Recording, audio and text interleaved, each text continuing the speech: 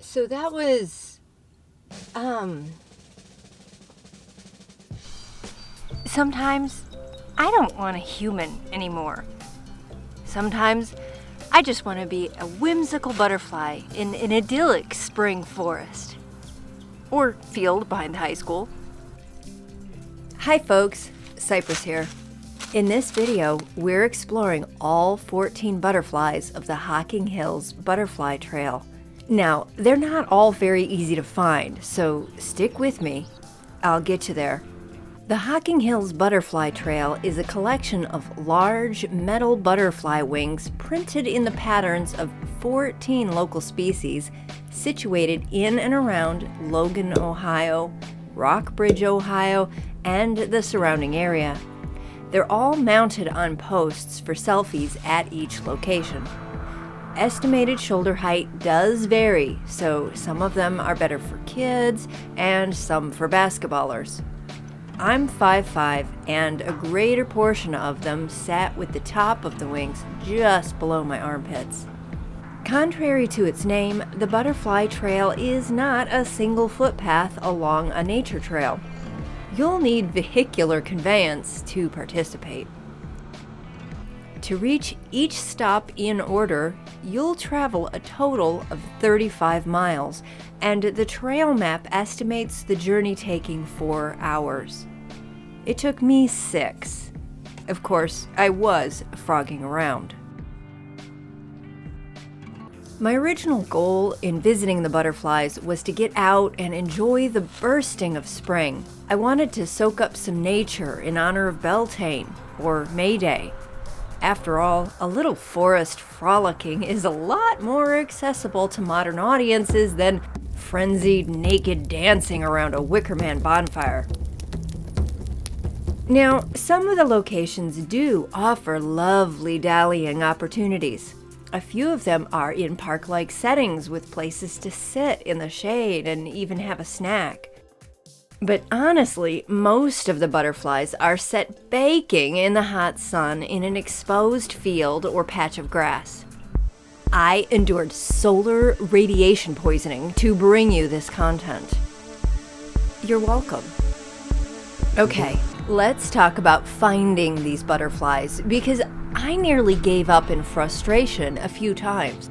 And keep in mind as we go that all of the butterfly wings are wheelchair accessible. That is, if your chair can trek across a lawn or maybe a bit of gravel. The only possible exception to this is the last butterfly, which I can't confirm or deny, but we'll get to that one. Our first stop, appropriately, is the Monarch butterfly at the Hocking Hills Regional Welcome Center, where we can pick up a printed map and our passport to the day's adventure.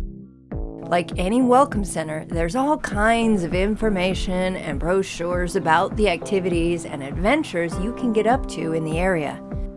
The Welcome Center boasts fun landscaping and a trail where the kids can stretch their legs before being in the car all day. The ladies at the desk were kind enough to stamp my passport, and I even got this swanky sticker. You'll find the Monarch butterfly in a grassy patch behind the parking area. So far, we're off to a great start. Now, on to Butterfly 2, the Great Spangled Fritillary. If you're using a navigation program, the address on the passport will take you right to it.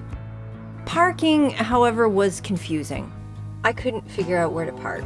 I'm not entirely sure where I parked was a parking lot. I ended up in this patch of asphalt, but it's not really wide enough, and I'm not sure I was supposed to be there.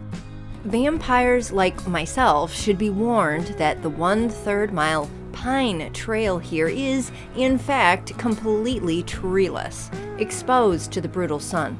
And this early in the spring, it was more of a mown strip around a big, dry field. But it's probably got amazing butterfly action in the summer. The Orange Sulphur is our third stop at the Hocking Valley Community Hospital, which is easy enough to find. However, it took me a while to locate the butterfly. This would have been easy to find, except that I'm familiar with this location because I take my recycling here, and I know there's a workout space, and I figured the butterfly was there. So I drove all around the hospital like twice before I located it right in the front. Right in the front. So not hard to find, but I made it hard to find. I anticipate you will find this one much more quickly than I did. The silver-spotted skipper takes us into downtown Logan. Stop 4 is Worthington Park. Navigation is easy, but again, there's no dedicated parking, so you'll have to sidle up to a curb somewhere. The gazebo here is particularly nice, when you can catch it unoccupied. A lot of weekends have this location buzzing with outdoor music. Our butterfly is conspicuously situated to one side of the green space. Now, skipping across town, we'll find the Clouded Sulphur at the Bowen House, which serves as a community event location.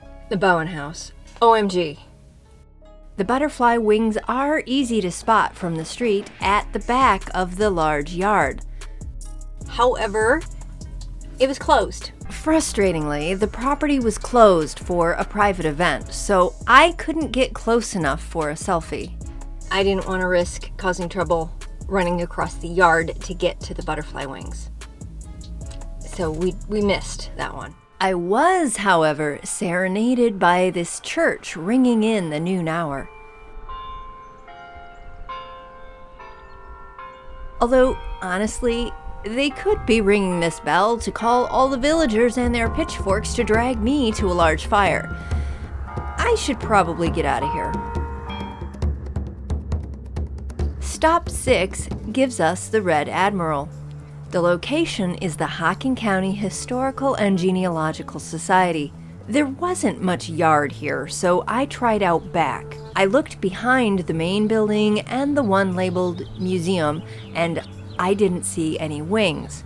And I couldn't go in and ask for help because the office is closed until 1 p.m. Frustrated and thinking that the wings must just be inside the locked building, I gave up and came back later in the day. So I come rolling all the way back here at the end of the day, and I'm going around behind the museum again like I did before, and it's not there.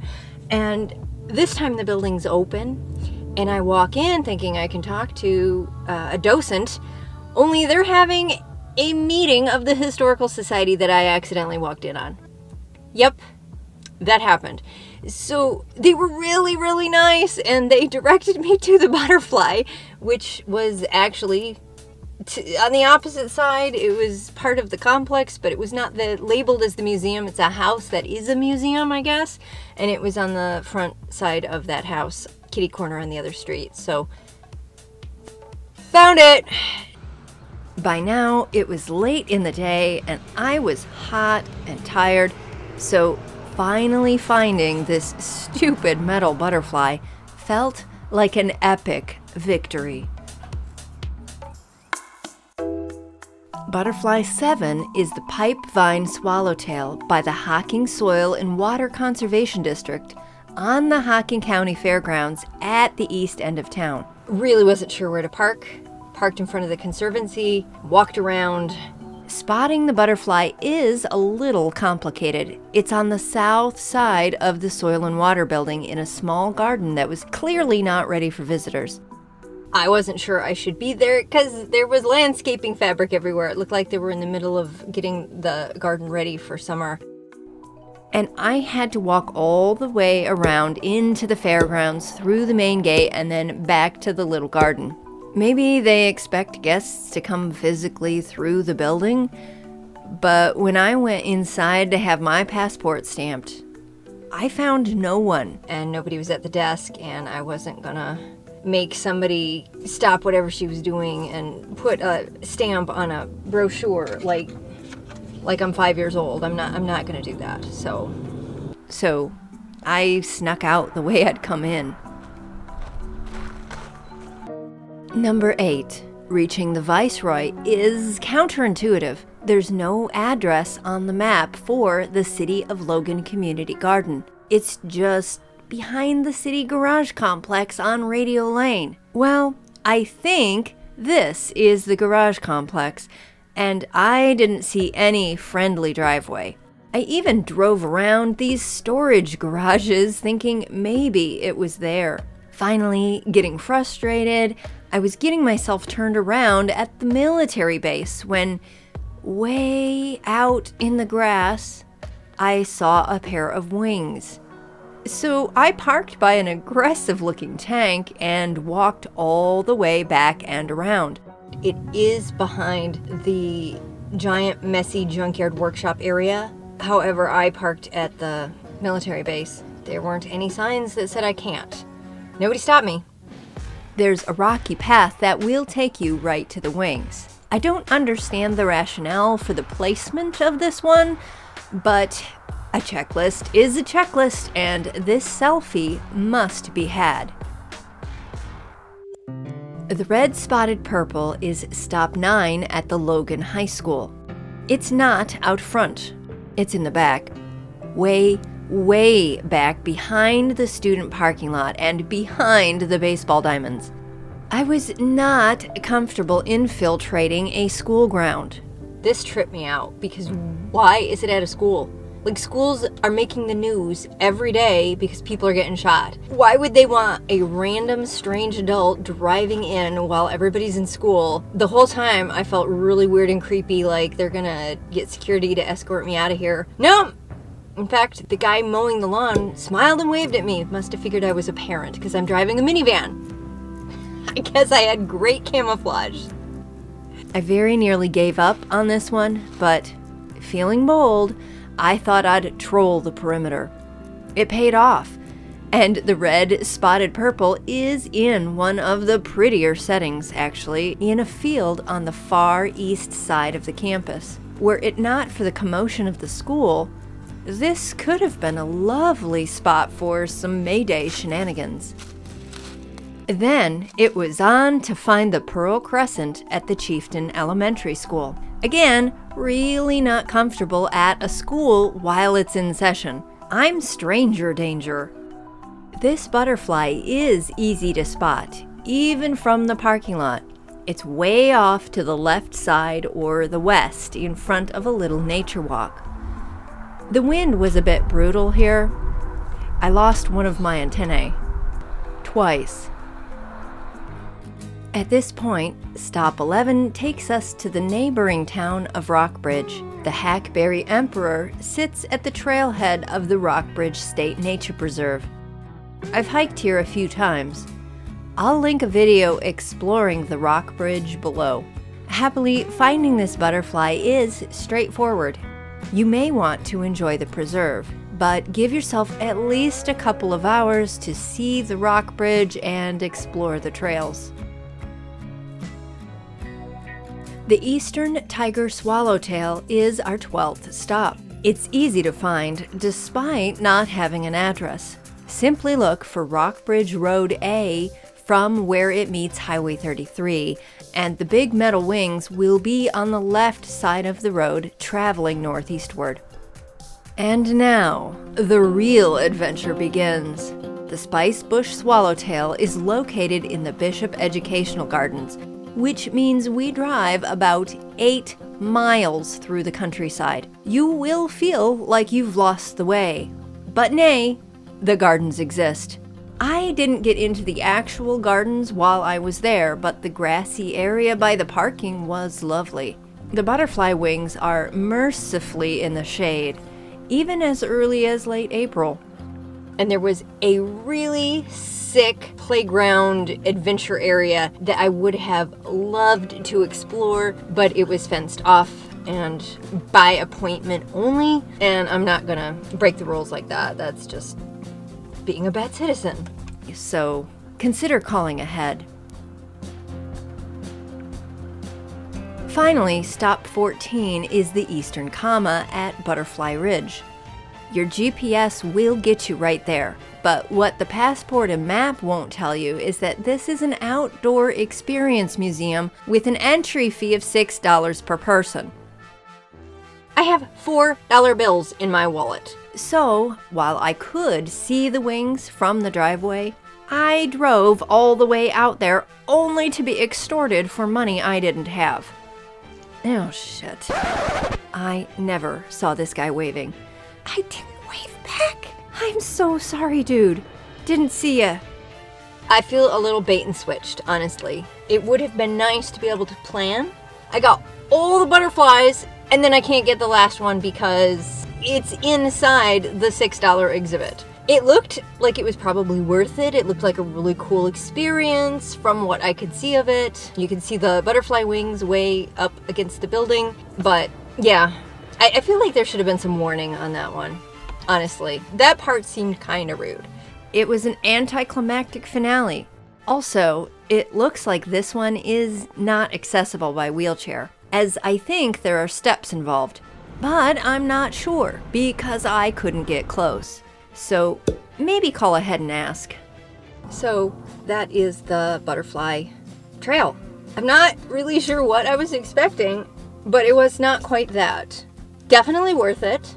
Honestly, unless you're really into adventuring, I would break it up into at least 2 forays because it took me 6 hours from start to finish. I can't imagine trying to do this with kids in tow. There's just not a lot of payoff at each individual butterfly for kids. The entire thing is just getting to the butterfly to take the picture, and then driving, and then getting to the butterfly to take the picture, and then driving, and then at the end of the trip there's even more driving. Totally worth doing, like I said, but you'd want your kids to be really into that kind of thing, or maybe break it up, or I don't know, bring your own entertainment is what I'm saying. I can't think. I gotta turn the car back on. It is really brutally hot.